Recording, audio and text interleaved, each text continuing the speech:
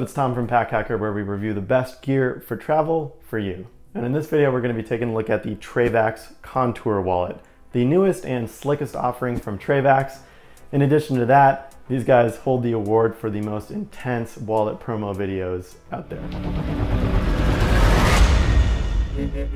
Let's check it out.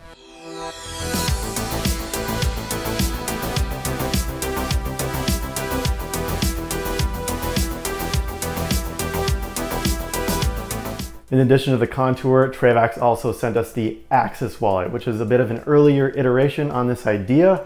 They also sent over the Element, which is going to be a bit of a different look. It's going to have a little bit more leather on it. But this review is all about the Contour wallet, so let's check it out. We love the way the Contour looks. This machined CNC metal border that you see in the front here is solid, and it leaves you a nice little window if you have an ID inside.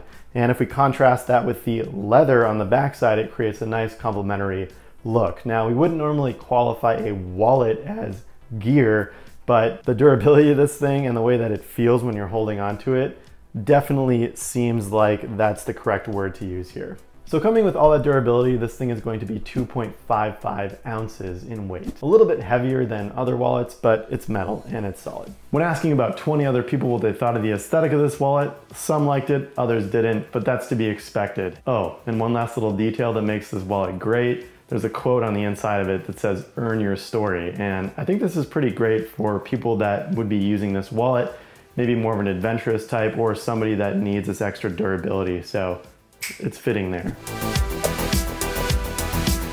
So to start off, this was created by an actual human in the USA. Thank you so much, Tristan, for making my wallet for me. That's great. When initially unboxing this thing, we thought this hex wrench setup here would be a little bit complicated. And it was a bit complicated to understand at first, but once we have everything set, you don't really have to change it again. So that's only kind of a one-time deal. Most of us carry a fixed number of cards, so once you get these hex wrenches set based on how wide you want the wallet to be, based on how many cards you have, you're gonna be all set. This is actually a great idea when you compare this to other leather wallets that stretch out, and then maybe you have cards slide in and out a little bit easier on these things. If you do try to take some cards or cash out, it doesn't create as tight of a fit. So with this thing, it's fully adjustable. It's a bit of a modular approach here. It kind of holds your cards all together in a very slick way. You can choose what leather strap you want to have with this thing. The original strap holds 8 cards and 10 bills, and the newer, larger strap holds 13 cards and 10 bills. So it's up to you what you want to go with.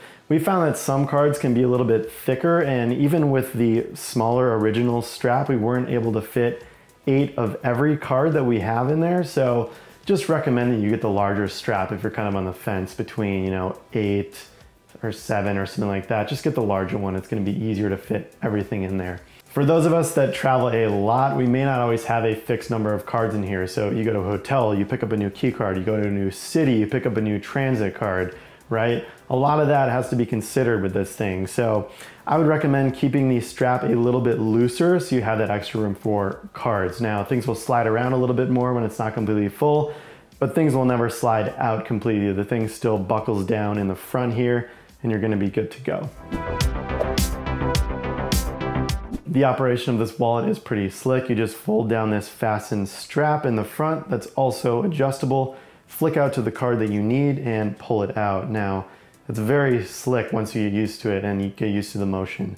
One thing that we have found is that some cards in here can stick together a little bit more than others. So if you have cards with raised numbers, they're gonna be a little bit easier to slide in and out. But if you have a bunch of flat cards, those may stick together a little bit more and provide a little bit more friction. So that'll be a little bit harder to deal with. I've really learned to love this thing. You know that thing when you're up at a counter at the grocery store or any store buying something and you're doing that kind of wallet shuffle, right? With this thing, you just quick flip to the card you want, pull it out, kind of use that as a space saver, toss it back in, boom, you're done. No more sitting at the counter holding up the line. With the bills, you're gonna have to fold these up 2 times and they go in the flap behind the wallet. Now, you're always gonna have to take your full set of bills out and you can't really look through them individually as you could with a bifold wallet or a wallet of a different design, but that's not what this wallet is about.